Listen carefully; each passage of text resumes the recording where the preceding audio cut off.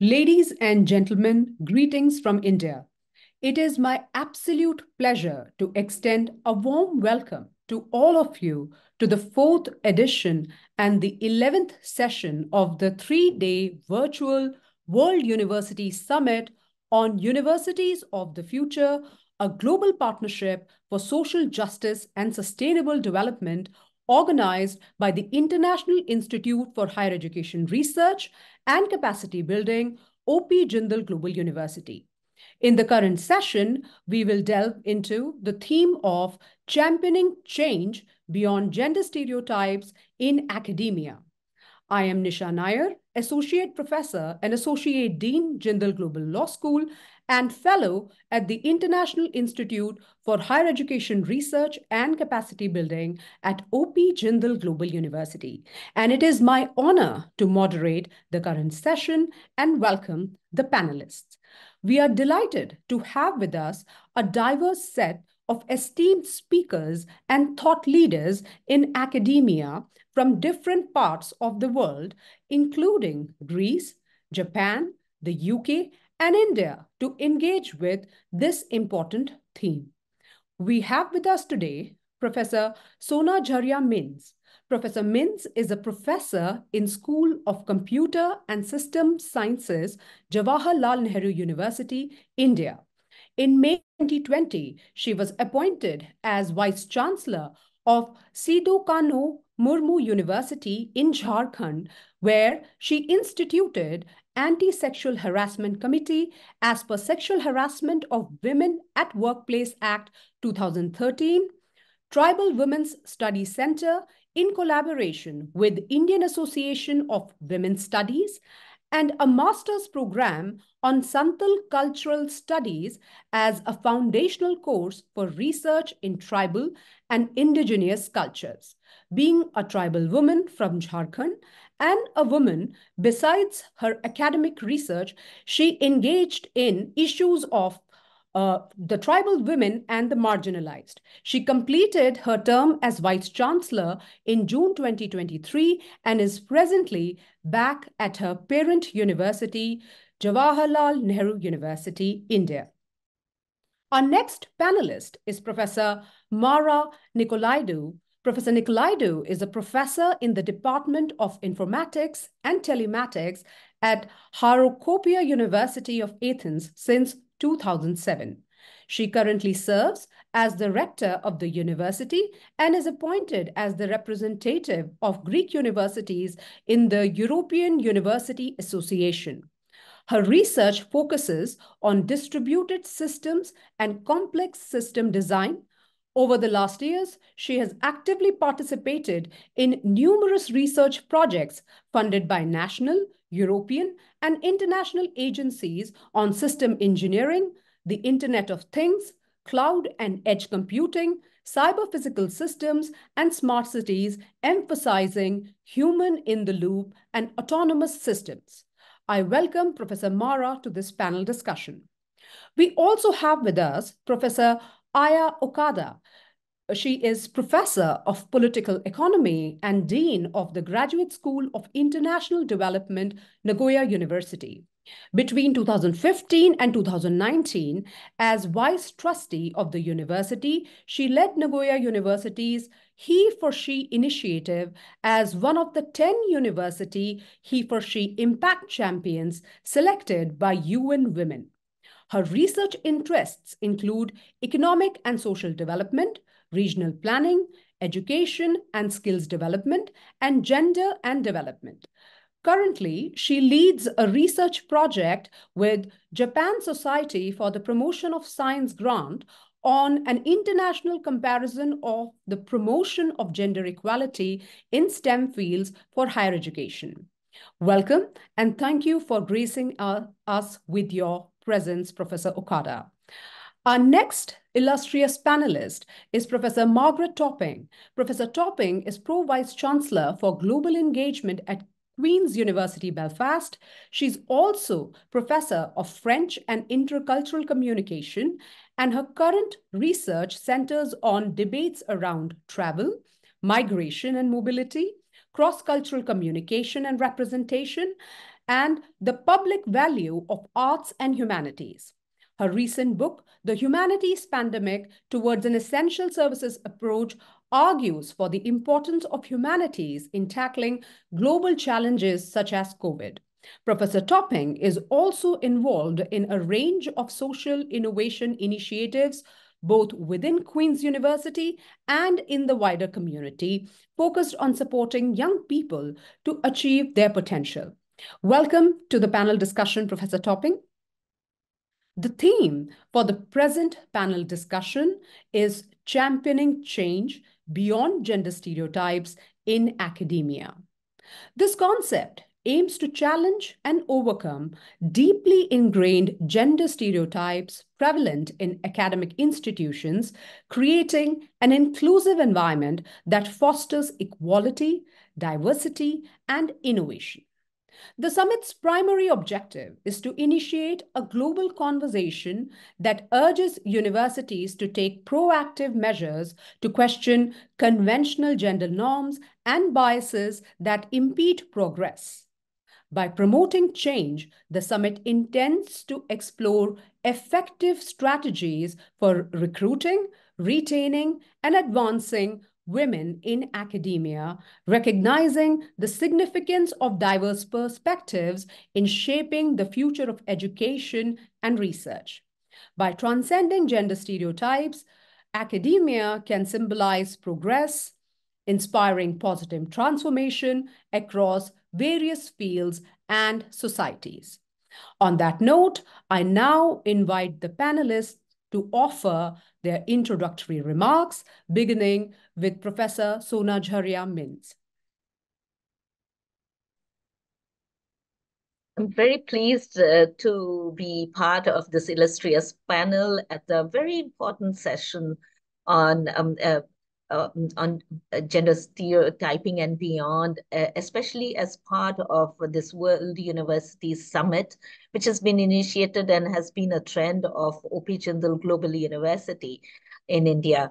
And the university has been taking landmark measures in certain areas. And I think having an international conversation on a topic such as this is, again, a noteworthy point.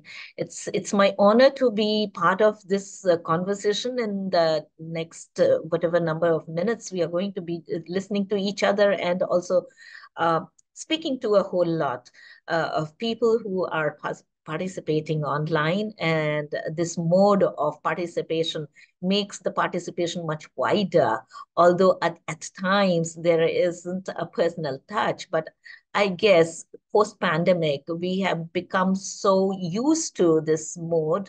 Also, it almost feels like meeting each other in person. And especially when we get to see the faces on the screen, at least now I would, to my list, I would add these 4 colleagues whom I can see and would be interacting in the next few minutes. So I think we'll make our specific comments when the questions are posed as a discussion. And I look forward to participating in this conversation, which hopefully will give us an opportunity to learn from each other. Thank you. Thank you, Professor MINZ, for the introductory remarks. I would now request Professor Mara NIKOLAIDOU to please share her thoughts.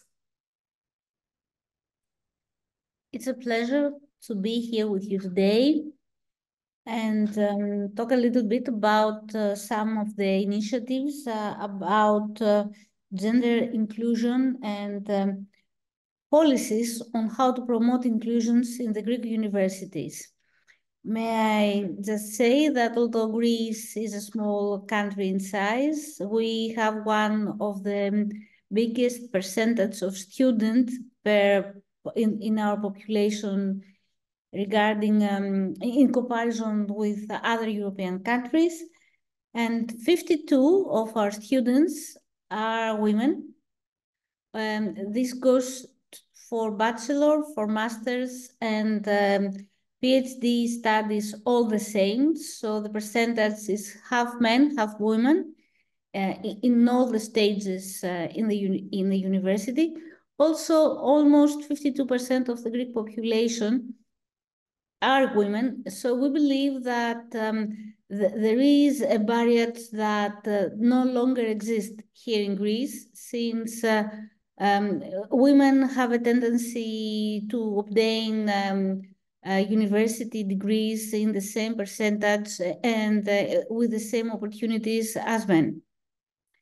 Though I would like to talk a little bit more about my field, computer science, and this is a field that the percentage of women studying in this area are one of the lowest one.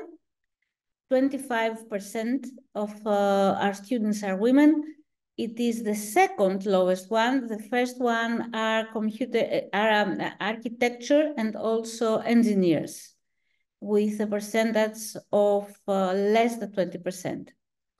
I believe that this is actually similar to other European countries, and what we are talking about is a national initiative to challenge students, pupils, girls, to be more involved in STEM and especially in computer science. So this is something that we are trying as a national policy.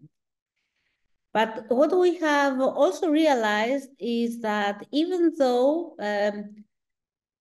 50, almost half of the students in the university are women, in leadership positions, we have much fewer women. So one of the things that we are wondering is, why is that?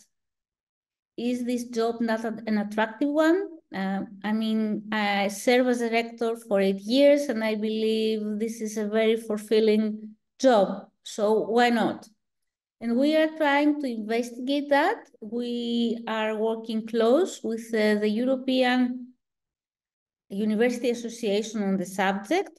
And I may discuss few of the national policies we are trying to apply in order to increase the percentage of women which are actually involved in leadership position in the academia in Greece. But I believe that we can discuss about that in a later stage. So this is from me from now, and I'm looking forward hearing your thoughts on the subject as well. Thank you. Thank you, Professor Mara, for bringing in the angle of gender disparity in terms of disciplinary engagement in higher education, where even though there might be a high number of women who might be pursuing higher education, but there seems to be a gap vis-a-vis their enrollment in certain disciplines, say, over others or as compared to others. So that's an important aspect that you have brought into the conversation here. And we would definitely be looking at this drop from the top with respect to why there are so few women in the senior leadership positions. So thank you for your introductory remarks. I would now request Professor Aya Okada to share her thoughts. Yes, thank you for your kind introduction. Hello, I'm Aya Okada, Dean of the Graduate School of International Development, Nagoya University, Japan. It is my great honor and pleasure to join the World Universities Summit, and in particular this session, despite that it is just after midnight in Japan. As you may know, Japan is lagging much behind other countries in terms of gender equality, as the 2023 Global Gender Gap Report published by the World Economic Forum ranked Japan 125th out of 146 nations. So we are pretty much behind. However, there has been a growing momentum to improve the situation across Japan, both in the corporate sector and in the academia. And I'm happy to note that my university, Nagoya University, has been recognized as one of the leading universities in Japan in striving to bring about changes. In fact, Nagoya University is one of the first Japanese universities that set up its own on-campus nursery school in 2006, and it is also the first Japanese university to set up its on-campus after-school childcare center in 2009. Over the last 2 decades, Nagoya University has also introduced various measures to improve the representation of women among the student body, faculty, and in leadership positions. For example, 4 graduate schools of Nagoya University jointly created a doctoral program to train future women leaders, and the university also created a support program for female students in STEM fields. Also, limited women-only PI positions, principal investigator positions, have been created in STEM fields where the underrepresentation of female faculty members is very serious. Based on these experiences of the university, in 2015, when UN Women launched a global movement called He for She to promote gender equality worldwide, Nagoya University was selected as one of the 10 Impact Champion universities. We were only one of the 2 universities from Asia. In my capacity as a vice trustee of the university, I was the lead for He for She at Nagoya University. And also I have been involved in various initiatives to promote gender equality at the university and the national level. Joining He for She as an impact champion has helped the university to step up its efforts to improve the representation of women in the faculty as well as in the leadership by raising awareness regarding unconscious bias, particularly among male leaders, by breaking gender stereotypes, and by taking institutional approaches such as setting numeric targets. Nonetheless, we still have many challenges, and it is still a long way to go before gender equality will be achieved at my university. So only a few months ago, we finally achieved 20% as the female faculty ratio. However, this number is much lower for STEM disciplines such as science, engineering, and medicine. On a personal note, as Professor Nair introduced, I have been leading a research project with financial support from the JSPS, Japan Society for the Promotion of Science, on an international comparative study of the promotion of gender equality in STEM fields of higher education. So I'm so interested in the topic of this session, and I would love to learn from other distinguished speakers, and I look forward to the discussion that follows. Thank you very much. Thank you, Professor Okada, for sharing some of the concrete measures that Nagoya University has taken to bring in, or rather increase gender parity in the university. Now I would request Professor Margaret Topping to share her remarks. Hello, everyone, and many thanks for the invitation to be here. Delighted to be in this session as well. A few opening comments. I guess I start from a position of some optimism, given that more and more women are now leading in universities. We know that Harvard University had its first female president until recently, Professor Drew Gilpin-Faust. Oxford also had its first female VC, Professor Louise Richardson. But as Professor Faust said, by way of a challenge to an interviewer who described her as the woman president of Harvard, she said, "I'm not the woman president of Harvard, I'm the president of Harvard." So there is still a sense of exceptionality about women being in these roles, and there shouldn't be. Women belong in all places where decisions are being made, and it shouldn't be that women are the exception. And certainly many feminist advocates are, such as Sheryl Sandberg, are looking to the future with some optimism. She talks about how in the future there will be no female leaders, there will just be leaders. So in the university context in the UK, the Athena Swan Charter has been a key mechanism for creating the conditions for gender equality and increasing female leadership in universities. My own university has just been awarded an Athena Swan Gold Award, and it's only the second university in the UK to have achieved that after. So just a few words on that for anyone who's not familiar with it. Athena Swan was set up in 2005 as a national charter that was aimed at recognising the advancement of gender equality, particularly in STEM subjects. In 2015, it was expanded to recognise work in arts, humanities and social sciences, business and law, and also to support colleagues in professional and support services. So it looks at a wide range of issues from representation of women at all levels and participation in decision-making. It looks at promotion for women, more generally, the journey through career milestones. It also looks at how we create an inclusive working environment for all staff. And there have now been new equality charters set up in other countries, including, I believe, one in India called GATI, Gender Advancement and Transforming Institutions, which is linked to Athena Swan.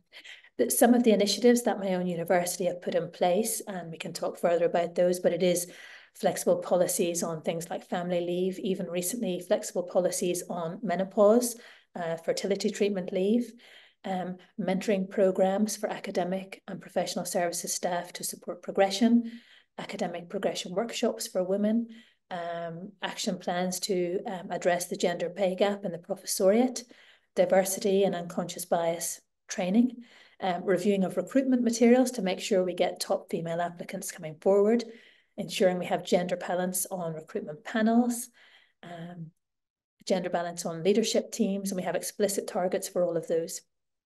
Also looking at maybe softer measures, such as how we celebrate and champion women through prestigious public lectures, even through portrait commissions.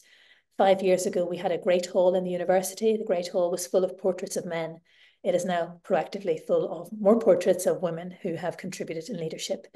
And I think a key part has also been ensuring that there is absolute governance of all of this, and that at the highest level of the university, it is being supported and driven. So our Deputy Vice Chancellor has equality and diversity inclusion in his or her portfolio. And we have seen significant impacts in terms of representation, percentage increase in female professors, percentage increase in promotions outcomes for women. We have our first female chancellor. At senior level, we have 3 male and 3 female pro-vice chancellors, and so on. But we're not sitting back and becoming complacent. The Gold Award also includes a very, very robust plan. And on a slightly less optimistic note, I wanted to say that these are very significant, quantifiable measures, percentage increases. But I'd also like to say that gender is not a number, and targets and percentages increases don't always capture the insidious gender biases that can still persist in our universities. And I think, ironically, for me, those persist precisely those areas where charters like Athena Swan have seen us have most improvements, and that's at senior leadership level. So I think we still do have unconscious biases around women who don't fit with conventional gender stereotypes and expectations. Voicing strong opinions can lead to women being cast as aggressive or intimidating. Women are also still cast in gender stereotypical roles, having responsibility for well-being, pastoral care. And somewhere in between, we sometimes have a concern for female representation that can feel a little bit tokenistic. So we need to have a woman in a photo or a woman attending a dinner. These are unconscious biases. And sometimes they come not just from men, but from women, all of whom would be horrified to believe that they were displaying those biases. But that's what we really need to tackle. And that, for me, is the really tough work that lies ahead. We have to be courageous, willing to be vulnerable, and to tackle uncomfortable truths about ourselves. And I think, for me, this is the next big challenge for us. It's those unconscious biases. I think that's our key focus going forwards, as is the complex, nuanced question of intersectionality, so gender interacting with race, sexual orientation, class, other protected characteristics. I'm currently writing a book on awkwardness, And I'm particularly focused on women who make people feel awkward because they don't conform to normative conceptions of what women should be and how they should behave. Faced with awkwardness, our reaction is sometimes it's either to reject it or to flee from it. I'm arguing that we have to resist those urges to reject or to flee. We have to sit in the awkwardness, not run away from it. Look at ourselves, question why this person is making us feel awkward and what biases on our own parts might be coming into play. That's the challenge for us, I think. It's not one we can tackle easily with a quantifiable target for improvement. But then again, as I said, gender is not a number. Just some initial thoughts. Thank you, Professor Toppings, for bringing in those interesting ideas, particularly the idea that women belong at all places. And I think that would be a shift in the thought process which can propel dealing with many of these unconscious biases, which Professor Okada also referred to, and then you. And we would, as the conversation today progresses, be more interested in hearing about what the measures that your university has taken to sort of reduce the gender pay gap and to have policies in hiring to the effect that there is a greater gender diversity and parity in hiring and promotion of women in particularly to senior positions. So with that, I think it is time to now proceed to have a look at some of the questions that emerges in the context of the current theme. So one of the things that, or rather question that we would like the panel to consider is how in this male-dominated field of academia, where women often faces challenges when it comes to, say, gaining visibility and recognition for their contribution, it is crucial to take measure to ensure that women are given the recognition that they deserve, while also combating the unconscious bias, the gender stereotypes that limit these opportunities for them. What steps do you think can be taken to achieve this important goal? I would request Professor MINZ to perhaps begin this conversation. As in the introduction, Professor Nair, you had introduced that for the very short term of a short period of 3 years term that I was a Vice Chancellor in one of the very far-flung universities in the hinterland, which is more populated by the indigenous, in our country we call tribal, but indigenous communities. Yeah, and it was not, I mean, I don't know whether it was a system or systematic issue that one didn't know. The previous administrations had never thought of having an anti-sexual harassment committee, cell, or an infrastructure as integral part of a university, although it's been mandated to have one. And so for me as a Vice Chancellor to work that through in a, again, needless to say, a male-dominated setup was a bit of negotiation to do. And so, I mean, some of these, what I'm trying to state is that although we do from our regulatory bodies, such as in India, we have Universities Grants Commission, or, you know, even when it becomes almost a law to have safety at workplace through a law, these instructions and the measures are ignored. And so it actually takes women to, women leaders, unless women leaders take it up, I think it doesn't happen, because the bottom-up approach, it's so difficult, it's so easy to subside the voices that come from beneath.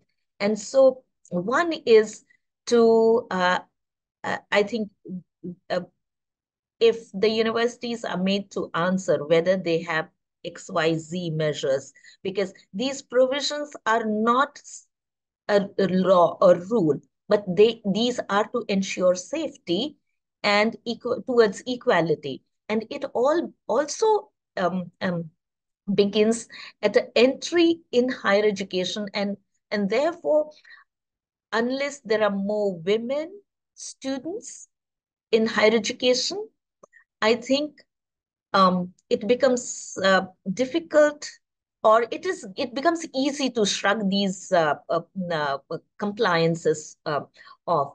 And even as it was being said by Professor Mara, that there are certain subject or disciplines where the women are less in number enrolling in higher education. Now, it could also be that there has been this spatial or a geographical marginalization where certain subjects are actually not taught in school. And so there isn't a uniform distribution of all subjects, and therefore they do not, the opportunity to study these subjects at a school level itself is lost. And in India being a very complex society, to reach higher education, it's required to complete school education.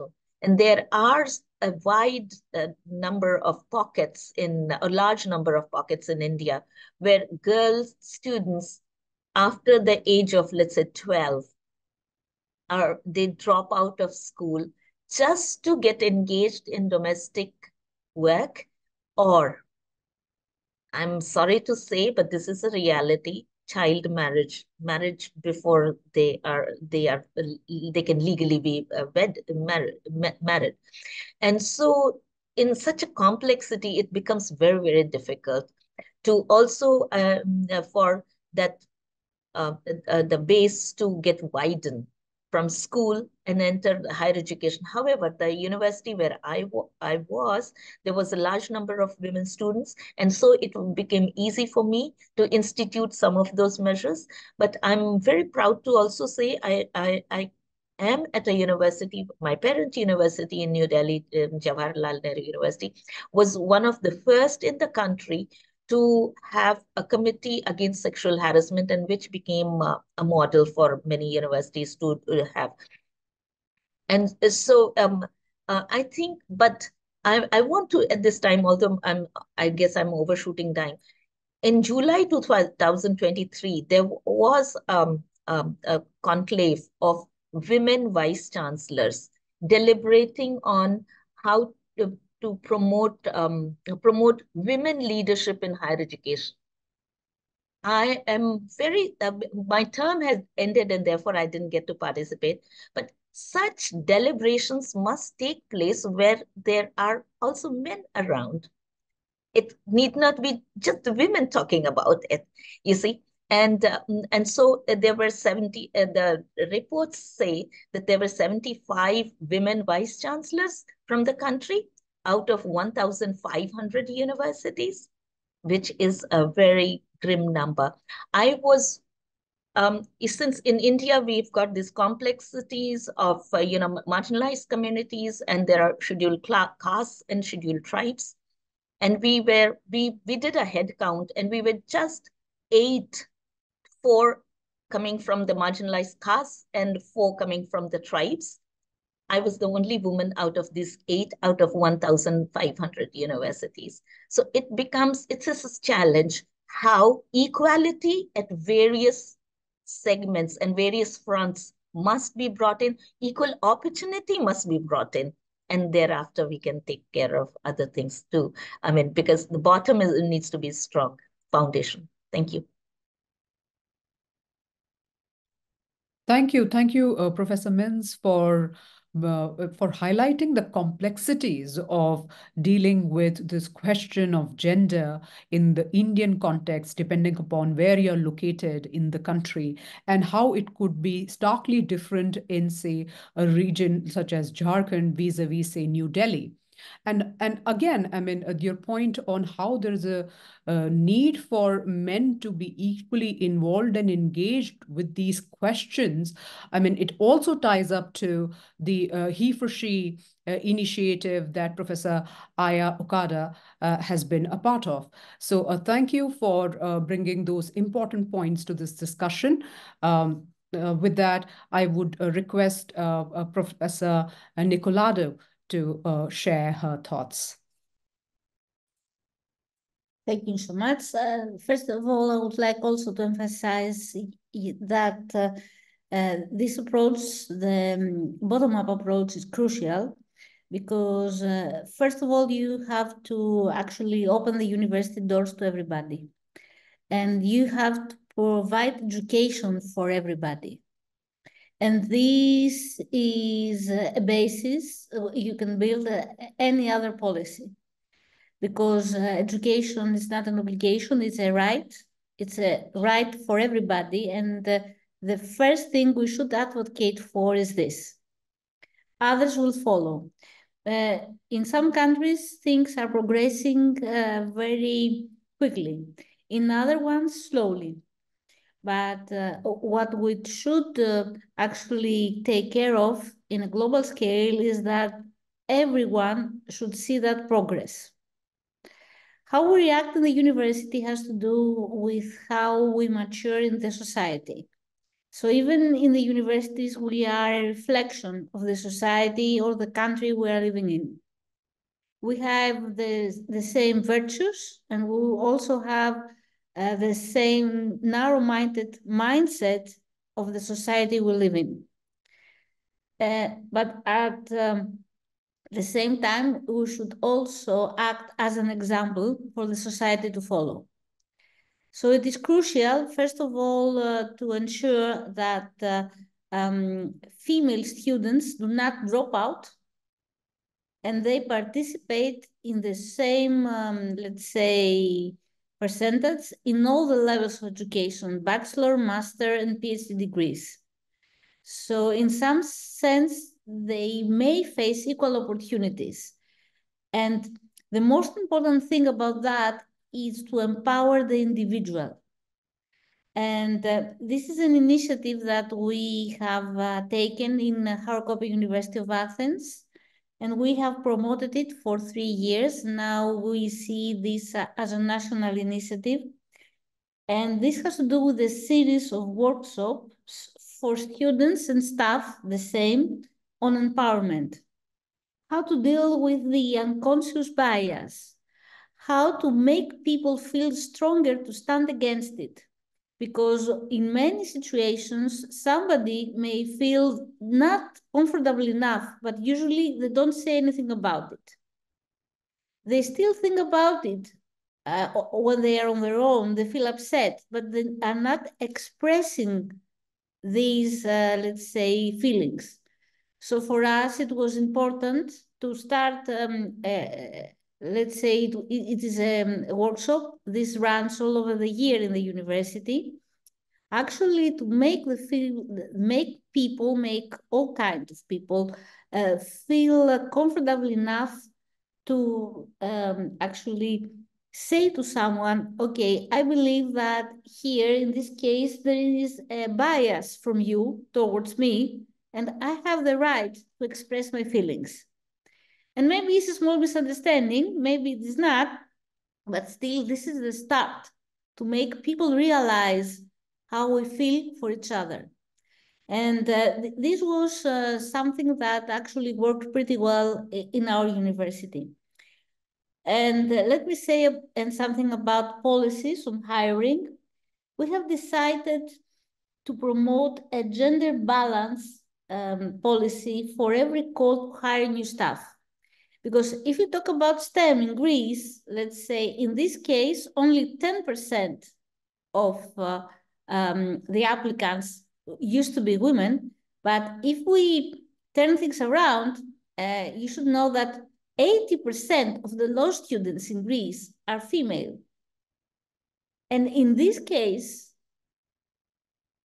when you start hiring, the situation is, let's say, different. It is the opposite one. You have a lot of, let's say, female applicants and less male applicants. So we started such a policy, and what we realized is that if you have a hiring policy and you say, okay, if you have a call, then you should look for candidates. To ensure some gender balance, then what we have realized over the last 3 years that we have established the policy is that the percentage of female when hiring STEM or the different situation around has been improved. Because if you give people a chance, usually you can find very good candidacies. What we also talk about is ways to promote, let's say, a family. I mean, if we have a candidate which is really strong for a university, and especially in regional parts of Greece, then we can actually find ways to make easier for the family to come along and ensure jobs in the area. And this was a way to empower, let's say, regional universities in their hiring policy, which was equally important. We believe that these policies actually may improve the rates in the long time. And at the same time, they don't impose, let's say, differences by themselves. Because I do not want to be the female rector of Harokopio University. I am the rector of Harokopio University, and I believe this is true for everybody in any position. And I would like to have a final remark. We are who we are. We are individuals. And in Greece, we believe that each individual has value. And there are a lot of ways to describe an individual. First of all, we have to listen to how the individual describes themselves. And then we have to realize that their virtues and their capabilities, in many cases, have nothing to do with the sex or any other way we may discriminate themselves. So this is the way to move forward. And we realize that this is difficult, but I believe that this is a policy that we should stick to and try the best for a better future, a more sustainable future for all of us. Thank you. Thank you, Professor NIKOLAIDOU, for highlighting the importance of creating an enabling environment for any effort towards attaining gender parity to be fulfilled, considering, I mean, for women in particularly, and when they're looking for education or when they are considering a job, there are other aspects also which intervenes with their ability to either continue the education or even work towards establishing a career for themselves. So thank you for bringing that thought to this discussion. Now, I would like to pose another question to the panelists, and this is regarding the gender disparity in the area of research funding and, say, position or opportunities in leadership role within academia. So what are some of the innovative ways or successful strategies that the universities can have implemented or can implement to address and overcome these issues? I would request Professor OKADA to respond. Thank you. In terms of leadership positions, first of all, I'd like to congratulate Professor Topping on the gold medal of Athens 1. I have studied a lot about Athens 1. Actually, I visited some British universities last year, and I learned that as Athens 1 was very, very important for making changes. And upon my return, actually, I talked to provost of my university that including women in the panel,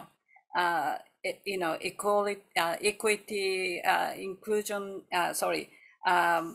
equity, diversity, inclusion officers should be present in the hiring and promotion of promotion panel.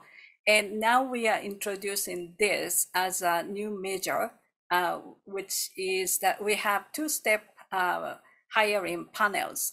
One is at the school level, graduate school level, and the second is institution level at the university level, headed by the provost of the university. So now we are introducing a new rule that at the second stage of recruitment and also promotion process, women should be present as part of the panels. So that I hope this would be important to promote women in full professor positions and leadership positions. Also, in terms of the top leadership, we have a rule that 20% of the Education and Research Governing Council, which is the apex decision-making body of the university, to have women, as 20% should be women in the council, so that women should be involved in the top decision-making process.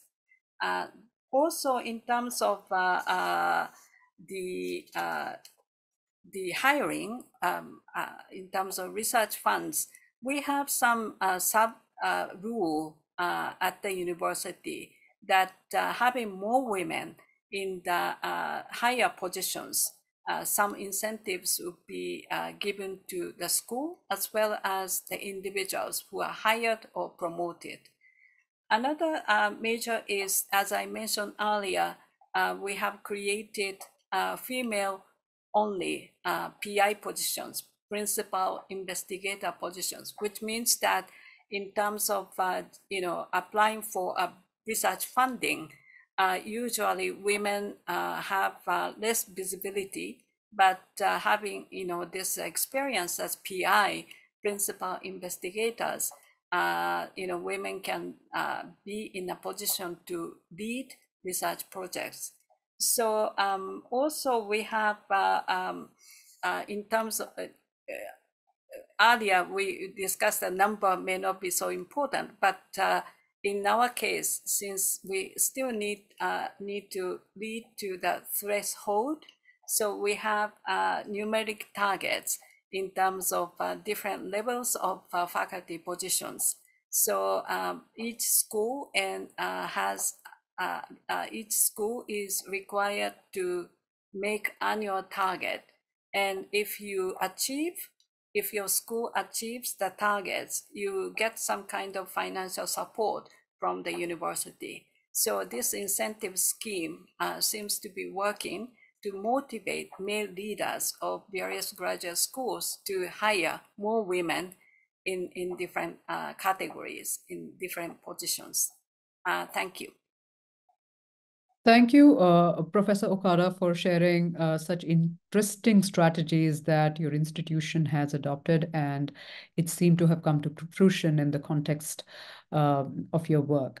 So I would request Professor Margaret Topping to now please elucidate her thoughts. Hi, yes, thank you. I mean, I'm very struck by the fact that targets do drive behaviours, and I think that is, whilst we would hope that a culture of equality would emerge organically, I absolutely agree that the targets do drive the behaviours, and that's what the Athena Swan process in the UK really encourages us to do. I entirely agree with all the colleagues who have talked about that need for the grassroots and the bottom-up approach, but I think it needs to be combined also with a top-down approach, and that is about very visible leadership and drive that is ensuring that this is on the agenda. So, for example, we have our Deputy Vice Chancellor has EDI in his remit.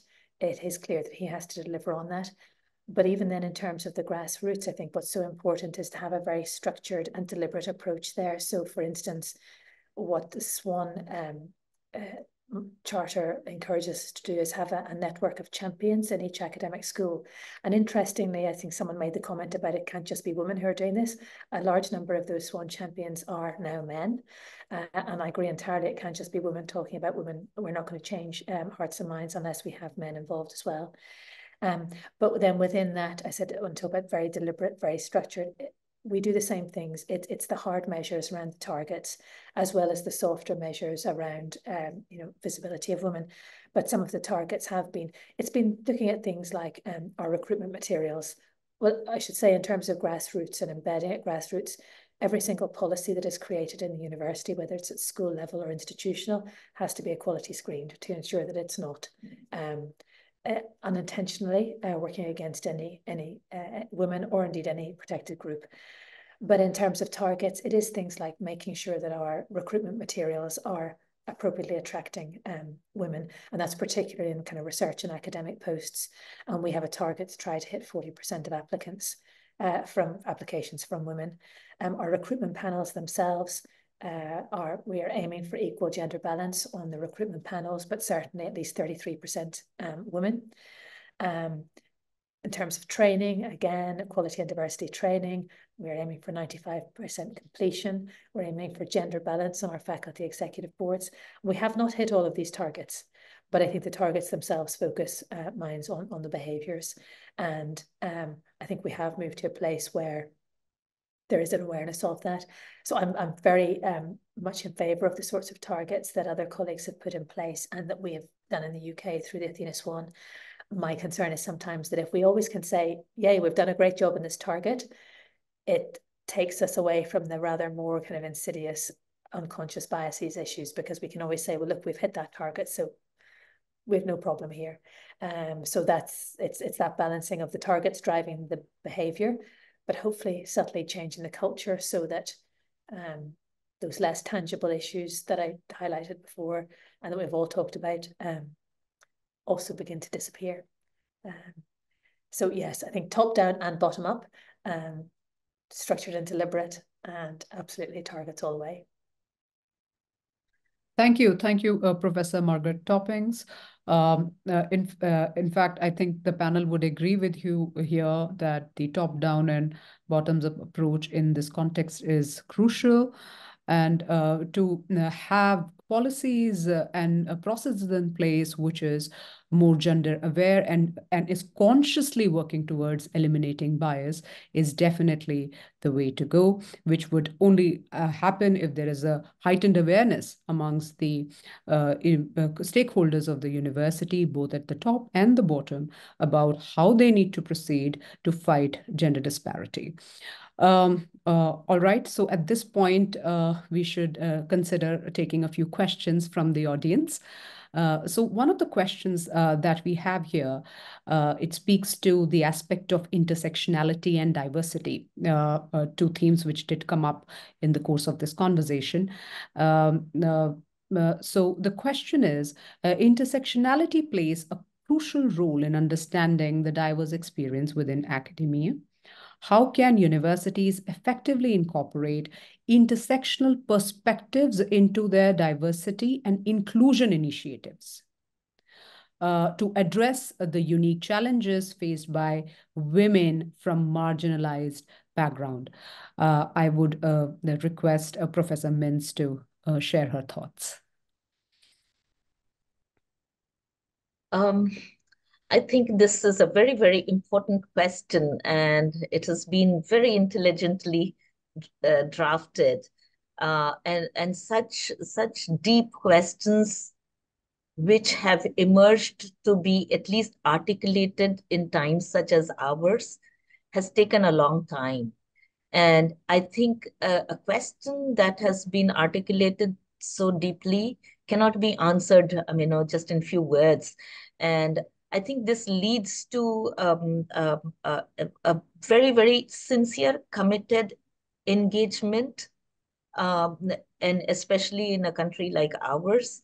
And even it is not going to be dissimilar in other cultures, wherever there are these ethnic issues, as well as it's so, just talking about gender as I do agree with Professor Topping that it's not about numbers, but but setting up targets is as important, because otherwise we don't get anywhere. So likewise, intersectionalities help us see the shades of the problem. But I think from the intersection and the way that I feel, I'm a mathematics student, and I'm sure Professor Mara would not disagree with me. The intersection not only has the issues, but could also have those characteristics which can actually be turned into the strength, or even be the core for resistance, why women or people of various genders have continued to sustain, though unjust and unfair treatment has been meted out to them.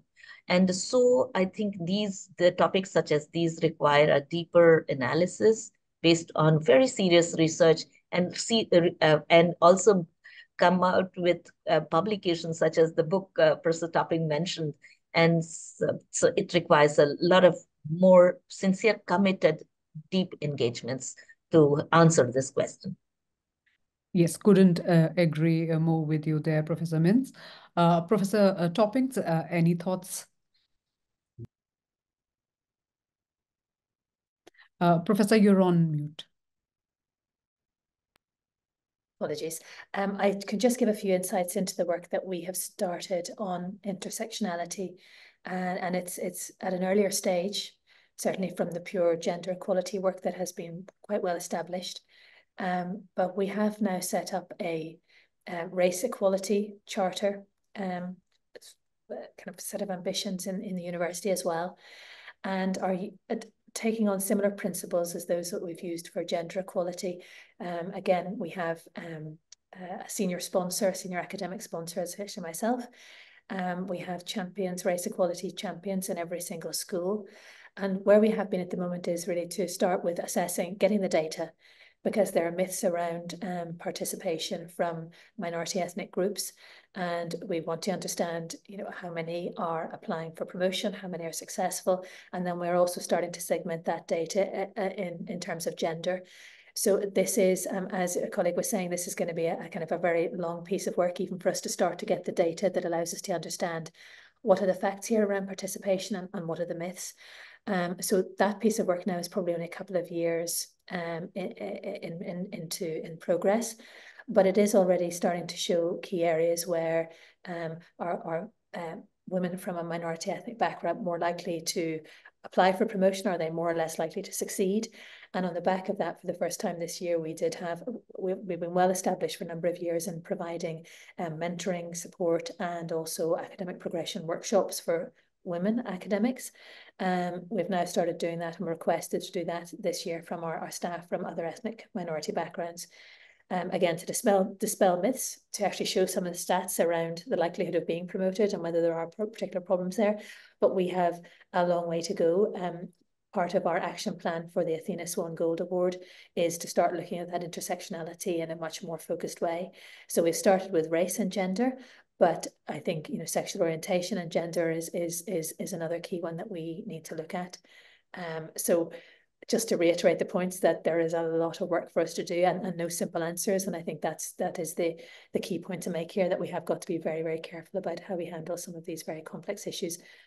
But what we're doing is starting using the same principles as Athena Swan, and it's been a very good framework, but then starting to begin to see where do the intersections happen, but with it being careful not to make kind of casual assumptions around that. So yes, we need quite some more work on that one. Thank you. Thank you, Professor Toppings, for that response.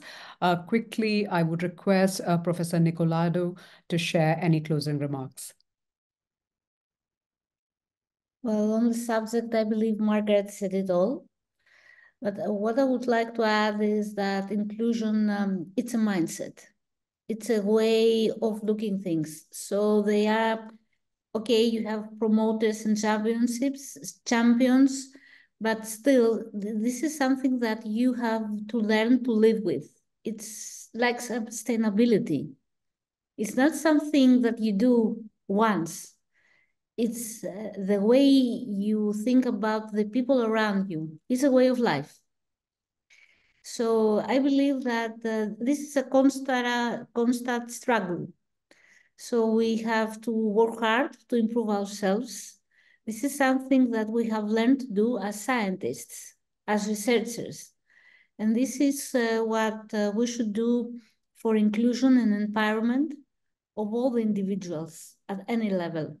And I believe that the universities should be, let's say, the champions, or I would say better at the front end of this, the leaders of the society.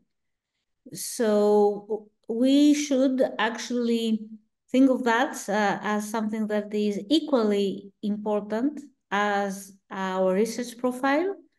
And I believe that it should be accounted for all the rankings and the ratings the universities are participating in. Thank you. Thank you, Professor NIKOLAIDOU, for bringing in that beautiful thought that inclusion is a mindset. So I think all the panelists here agree that to eradicate this bias, there is a need for all of us to drive our attention towards shaping this mindset that will then come up with ideas and strategies which would lead universities and humanity at large to attain a state where all genders are equally celebrated with equality and equity in opportunity. So on that note, I thank all the panelists for this enriching and important discussion, suggesting ideas and strategies that has worked for them for others to learn from in order to create a more gender inclusive environment and adopt an approach to attain greater gender parity, a greater gender equality, a more equal world. Thank you. Thank you so much for your time. Thank you. Thank you very much. Thank you for inviting us.